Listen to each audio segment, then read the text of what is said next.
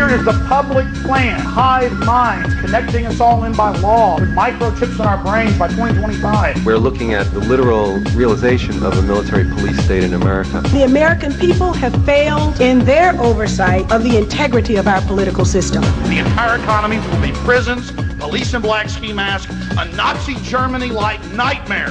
The final target is the American people. We need to break that connection between the police and the military. They're charging people with weapons of mass destruction because they had marijuana. I support the Constitution, which wants to be at odds with my own party. There really is an Illuminati. There really are 13 families. They own the big banks and print the money. They're in our universities and they're in our Congresses. And they believe in one world government. And plunge the American people into the deepest economic abyss of a generation. If we have, or when we have another attack, it looks like they'll come with more legislation. Again, problem, reaction, solution. Over and over again, government uses crises to scare the population into submission. That is so important to understand. Speakers varied, but opinions towards the Patriot Act rarely did.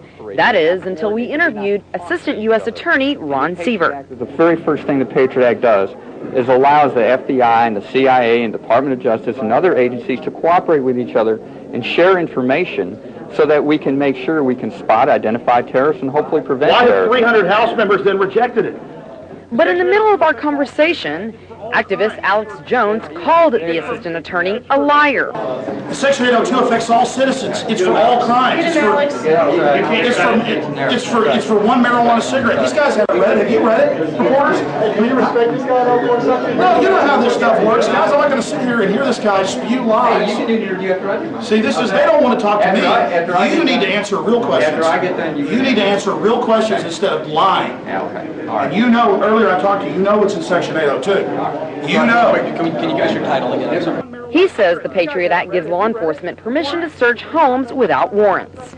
And now under the new Patriot Act, they have sections where they say our officers need not even need these administrative subpoenas or warrants. They can just carte blanche go anywhere they want for any crime. The status of warrants is the same as it always has been. To do a search of a residence, we have to go to a judge and show probable cause, and a federal judge has to authorize it, and there's no change. That is not true. It clearly says secret. We will protect liberty at all costs. Hey, guys. That was Veronica Obregon reporting. Meantime, some Central Texans, as you could hear in that piece, are still struggling with the effects of the Patriot Act. More than 600 detainees remain inside the United States military facility at Guantanamo Bay, suspected of involvement in the Taliban, Al-Qaeda, and the September the 11th terror attacks. They are in legal limbo, held without charge or trial, and not recognized as prisoners of war. That is a guarantee. Because as the New World Order turns up the heat, they're going to form more resistance. The tighter they squeeze, the more people are going to have that light bulb go off above their head. Now, I believe this council is made up of good people, and I think it's great that Jackie Goodman, Mayor Pro Tem, has brought this forward. Let's go through the facts. And John Ashcroft and Lord Bush and their military-industrial complex owners who are setting up a military dictatorship, I mean, this is admitted, PNAC documents, cannot hide the reality of what's happening. And you know what's in Patriot Act 2, Section 501? You fit the description of a terrorist under Section 802 of the first Patriot Act, you can be arrested and secretly executed. That's right, a 3-military judge panel. Now, what is Section 802 of the first Patriot Act that passed on October 27th, 2001 at 5 in the morning when no one was allowed to read it, according to members of Congress? The definition of terrorist is any action that endangers human life that is a violation of any federal or state law. They have many other definitions about anything that influences government. Go read it for yourself. They're counting on you not reading it. They're counting on you not finding it. Ron Paul and others have pointed out that Hitler and Stalin and people didn't have the nerve to put stuff like this down on paper. They just did it. That's what's so amazing about this. And to see the assistant U.S. attorney here peddling this is really sad, but I know it's under orders. This is amazing, ladies and gentlemen. So this is why we restrict the scope and size of government. and its power over us in our lives. Because we know there's criminals on the street, we know there's bad people, but they don't have the massive mechanisms, the machinery of government and military and militarized police and prison complexes to oppress at levels never before seen. Last century, 200 million killed by government. 200 million killed. Millions of American Indians, Native Americans killed in this country. So don't tell me we shouldn't have a concern when the most draconian legislation in the history of the world, dwarfing Byzantine Spain and France, is rolled out against the people.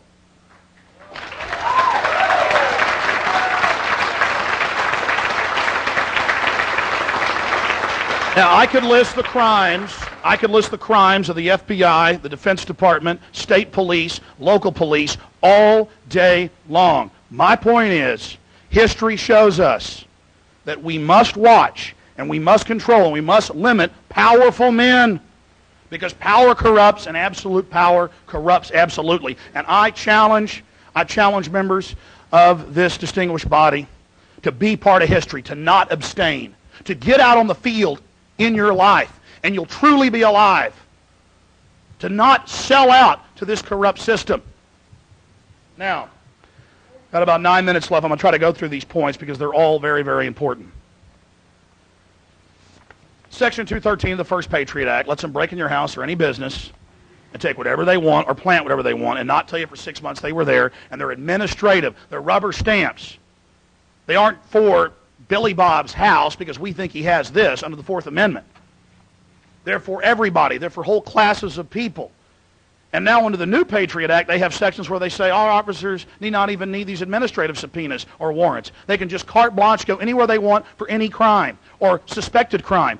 And the spokesman for the Justice Department just a few months ago, after Ashcroft admitted, okay, there is a Patriot Act too, went before the House and Senate, and this was in the news, in the Associated Press, and said, well, yeah, we're going to use this in all crimes, all drug crimes, everything. Misdemeanors, third-degree felonies, everything. That's on the record.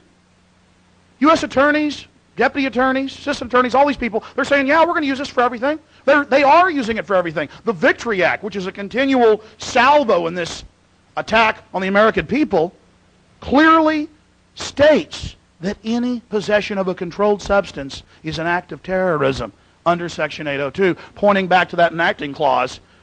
Well, it endangers human life. It's a weapon of mass destruction. They've actually got articles in the news about, oh yeah, they're charging people with weapons of mass destruction because they had marijuana. We don't want to be part of this. This is crazy. People disappearing in the middle of the night. I mean, what did Alexander Solzhenitsyn say in Gulag Archipelago? Oh, how we burned in the camps later, wishing that when the secret police went out at night to come to our doors, we would have met them downstairs with pokers and axes and daggers. It's well in excess of 400 cities and towns.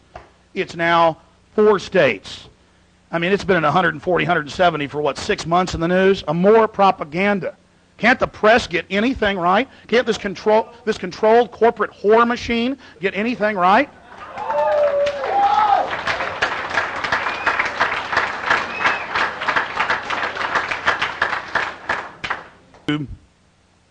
The 10th Amendment time and time again.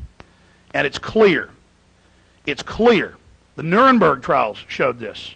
That you do not have to follow an unlawful criminal order. Blow that person's head off and stick him in an oven. No, you don't have to. Torture these Vietnamese women to get answers from them. No, I'm not going to do it. Take this smallpox inoculation. We said so, police officer. 99+% have said no. They're starting to get wise. You can't stop people getting wise. It's happening all over the place. The tyranny's too great. And it is scary. We need to be scared so we can get involved and stand up. That's what fear is about. Getting you moving, not hiding under the pillow, not hiding under the bed. General Rick Baucus, you should have heard about it in the Statesman, but of course you didn't. Brigadier General over Camp X-Ray resigned. He said, I'm not going to be part of torturing these people. These aren't even Taliban or Al-Qaeda at this base. This is all a big show. And he left. Did you ever hear the head general said, I'm not going to torture these little kids? Well, most of them are like 12. That's sick, folks, and nobody even knows about that. Nobody even knows about that. That's Associated Press. That's the reality of what we're dealing with and facing. So I'm asking the people of this council, the citizens of Austin, to join us and to do the right thing, and again, to be part of history. Please do it. Do the right thing. Please don't abstain. Please vote and reaffirm the Bill of Rights and Constitution and the soul and heart of America. And again, I want to thank all of you for being here.